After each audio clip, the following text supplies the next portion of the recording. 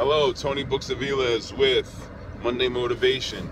It is a cold one in New York, and you know exactly what I'm talking about if you are watching from New York, where I am right now. Today, talking about blessings. Larry Winget wrote in one of his books that blessing means to confer prosperity on. So when we think about conferring prosperity on yourself, your family, your friends, what type of prosperity are we talking about? We could be talking about financial prosperity. We could be talking about career prosperity. We could be talking about relationship prosperity.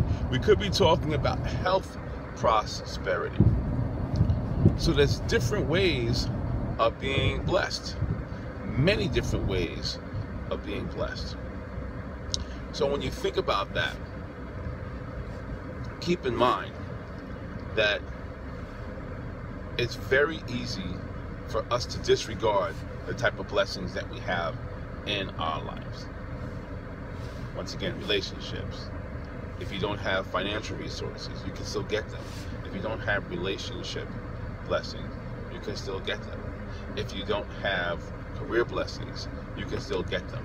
And the best way to receive them is to confer blessings on other people, because life is a do-it-yourself program, and there is a law of reciprocity that says the more that you send out of something, the more that you receive it in return. So utilize today as a means of not just receiving blessings and praying for blessings, but for you to send some out and let that law of reciprocity work in your favor. So in the meantime, always remember, put your heart and soul in your goal, and